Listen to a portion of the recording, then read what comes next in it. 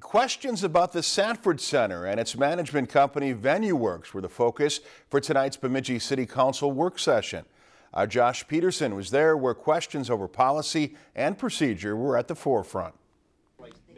In a work session that's primary focus was to discuss issues of recent layoffs at the Sanford Center, tonight's work session was an opportunity seized by the Sanford Center's new executive director, Jeff Casso, to introduce himself and state VenueWorks' case for the future of Bemidji's Event Center. I think there's a couple of things that we really need to do. Is first and foremost, we need to learn from our past and our past events.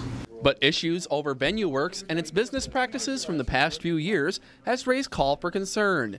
Questions ranging from layoffs and severance packages to the cost of risk being taken on events brought in that don't perform well. We found out we're not supposed to take taxpayer risk on shows.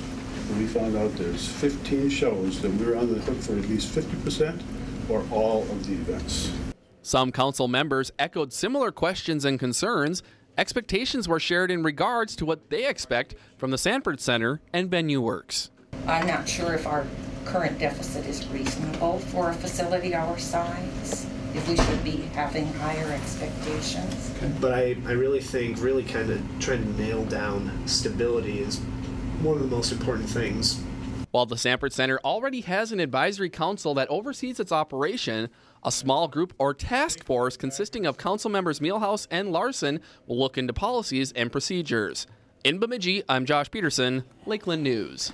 And with the Sanford Center busy season fast approaching, management staff are looking at building its part-time staff and also looking to create a culture of stability.